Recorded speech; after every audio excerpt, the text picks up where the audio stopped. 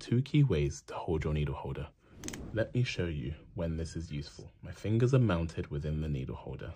I rotate my wrist, I grab the needle straight away, I pull the suture through.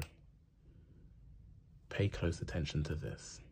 I rotate the needle around, I take my fingers out of the needle holder into the palmed grip, like this. Fingers are along the shaft. Index finger provides stability. I can get the angle to get the curvature. I rotate my wrist.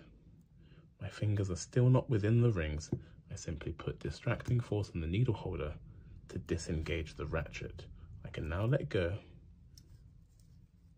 pull the suture through, and tie.